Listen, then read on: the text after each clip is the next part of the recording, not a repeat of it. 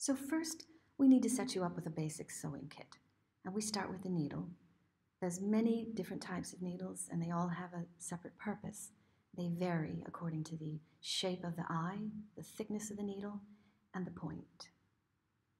Secondly, the thimble, worn on the middle finger of the hand. And you can see that this thimble is open-ended and covered with a set of indentations. Now these trap the needle securely. Thirdly, we have some all-purpose sewing thread, usually a polyester fiber, and we're going to be using this for most of our samples.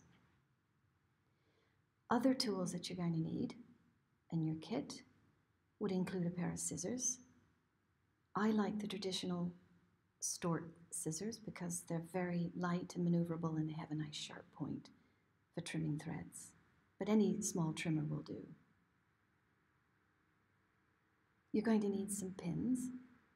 I like to use stainless steel, glass head, or color-headed pins.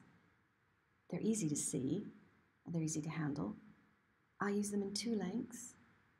You have a longer length for upholstery fabrics, denims, heavier weaves, and then the smaller length, which is really pretty good for all the light and light medium weight fabrics. Do that again. You'll also need some safety pins, and these just enclose your markings without the sharp point being exposed. A seam ripper is a very good tool to have as well. And if you see here, there's a very long curved edge here, very sharp, and that is very good for taking seams apart, and a very sharp point for isolating and unpicking threads. You have to be very careful with this, though, that you don't cut the fabric by accident.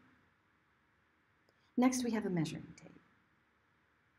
Now, this particular one has units of measure in both centimeters and inches, and the better ones are made of a synthetic fiber, like a fiberglass, and that material will never stretch or tear. And finally, we'll talk more about this in a later lesson. This is a cake of wax, and what it does simply is it puts a coating on the thread so that it makes it much more easy to slide through the fabric. So here you have it, your basic sewing kit.